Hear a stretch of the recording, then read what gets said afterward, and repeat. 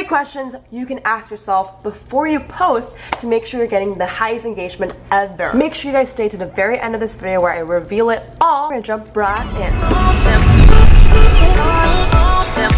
Hey, what's up you guys? My name is Jade and welcome back to my channel. So today I'm going to teach you guys how you can ask the right questions in order to get the right engagement for your account. But before we do that, we're about to go to our London meetup. So we're gonna head out there and meet you guys. So in London, you take the metro or the tube, what should they call it? Yeah, it's called the tube. And I want to show you guys more of London, like the culture. As I travel, I'm bringing you along. If you are new to this channel, I'm a 17-year-old entrepreneur trying to make her way. And I've been traveling Europe for the past month. So make sure you subscribe and like this video if you're so far enjoying the series. I haven't had this like one-on-one conversation with you guys in a while. So I just want to say thank you so much for inspiring me to make content. Seriously, every single message means the world. And I thank you for watching this video.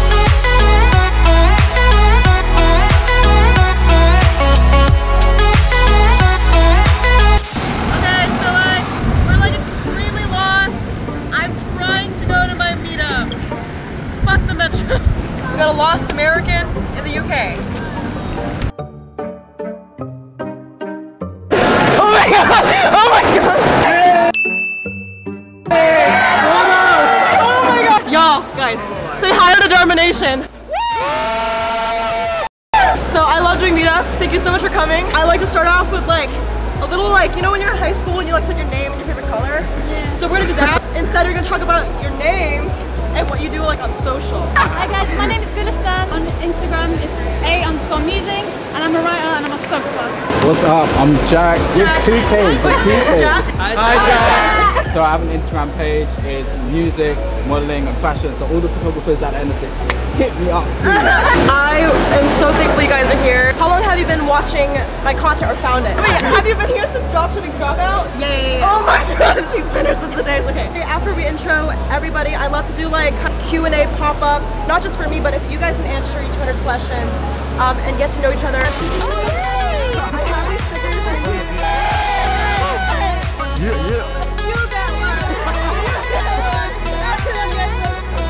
Alright guys, I'm here with Millennium B, that's my Instagram handle. I'll pop it. It's right there. Since when did you find my channel? I was just on YouTube and I saw it. I've been watching you since before you blew up. Oh it was so crazy watching you blow up. Like 3 months ago. That's so cool. How many videos do you have? How many? 8?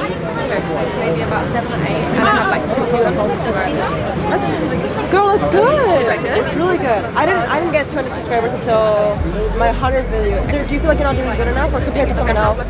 You're looking at Emma, you're like, fuck. I kind of like look at it and I'll upload a video and then the next day I look at it and I'm like, okay, it's like 100 views, like my subscribers gone up by like 1, but it's like so much effort to go into one video, do you know what I mean? My biggest tip for that is like, those 200 followers, you need to be so, are they loyal? Are they pretty loyal? Yeah, they are pretty good. You need to go so narrow. A lot of times like this, we tend to expand too fast. But fast expansion can mean like fast contraction, right? You've seen YouTubers like Emma or like, they grow really fast, but that means they can also fall really fast. So you're okay. Honestly, slow growth.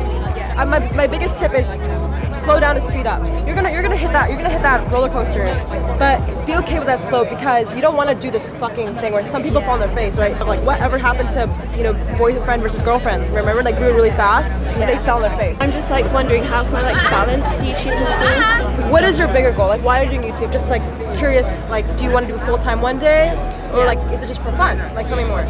Right now I'm doing it for fun, but definitely in the future I want to do it all the time. So I think delegation is important, right? So a lot of times my parents have told me like you gotta stay in school.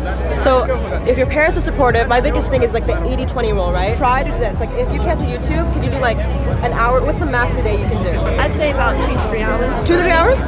Maybe. Is that not? Do you think that's not enough? That sounds like a lot of time. Editing takes me like quite a while, so. Okay, so whenever I think editing takes a long time, is it because you want to be perfectionist or what? Yeah. If you want to grow, you have to be okay with giving up a little bit of that quality. Because if you don't have enough time, there's 3 things, right? There's time, cost, and quality. If you don't have enough money, if you don't have enough time, you have to give up a little bit of quality. So be okay with like maybe editing, like setting a timer for like only editing for 3 hours. Because I used to sit there, like, have you ever been editing and you're like, oh, it sucks, let me like do more. Yeah. So try that. Try to like set a timer, and if you can't do it perfect, just try to shorten the editing time, and then give up maybe a little bit of the quality so you can grow faster. And then later on you can outsource stuff like that.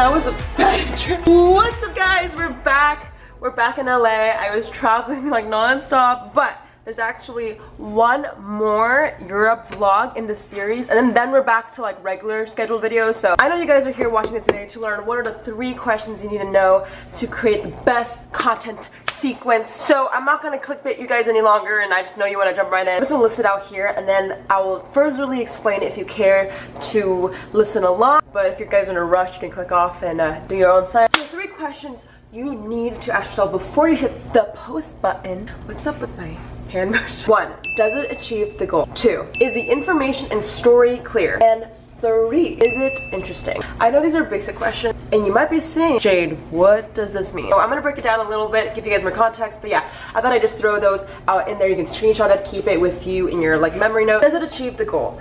I think you guys saw earlier, I'm very focused on Instagram for the sole reason because a lot of you guys try to do YouTube and Instagram and it's not working. Here's the thing, there's a huge difference in retainment on YouTube and Instagram. Think about it like this, when you're on Instagram, you could just be opening the app for like a minute and then close it and then reopen it again whenever you feel bored. However, on YouTube, you literally have to spend time. Maybe you guys eat a meal while you watch YouTube content. Maybe you guys like put it on your TV so you chill out. So the retention can be literally 10 minutes to an hour long. I don't know, some of you guys are really couch potatoes and you really watch YouTube for a long time. Say you're an average consumer, we all agree that we spend more time on YouTube just because content form and retention is longer than Instagram because it's more to check updates and quicker things. So once you understand that, realize that you need to achieve a goal. Regardless on where you post, it needs to overall have a goal. And I think if you don't do that, it's not gonna perform well. If you can't sit there and look at your pretty selfie and your nice caption and say, does it achieve a goal? How is someone receive value? How is someone wanting to engage? I think we always forget to keep in mind that we have to reverse engineer our minds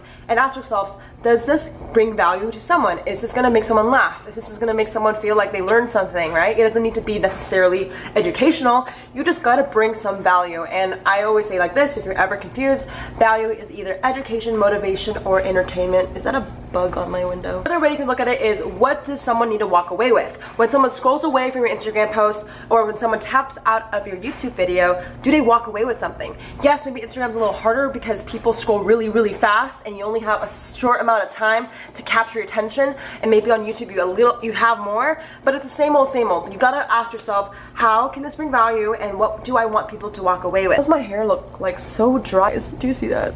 My hair looks so sad. At the end of this little segment, I'll go over an example of a post I did and how you can implement these 3 questions.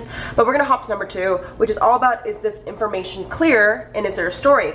Same with the fact that I told you that retention on Instagram is a little harder because people scroll like this. And don't lie to me, when you're on Instagram or the Explore page, you keep refreshing it because you don't want to see the boring content. When you think about it like that, I think it's important to think, is it clear? Like, is my paragraph, a lot of you guys are trying to add more value, which is great, but please do yourself a favor and add in spaces. So I like to add in like dots to like space out my content, so when people read it, it's less overwhelming. And similarly on YouTube, because I'm trying to introduce more video content since you guys want to do YouTube as well, a tip that's really important is what I'm doing here. Like, if you're teaching something, make sure you do bullets, make sure there's a format.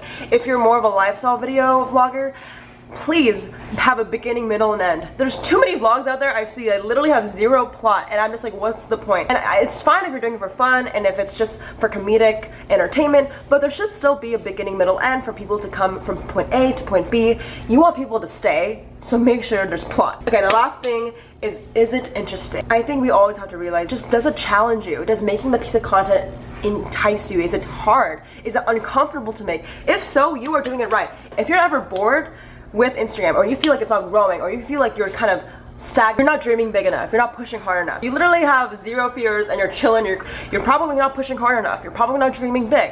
I actually have a thing on my, I'll show you. See, we got whatever the dream is, dream bigger.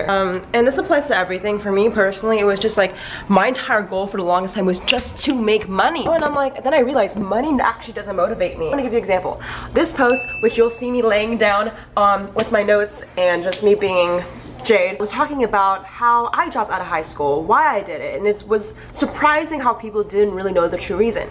So what I did is I asked myself, does it achieve the goal? My goal in that post was just to say, hey guys, please do yourself a favor and don't drop out for the wrong reason. So I also asked myself, is there a clear story?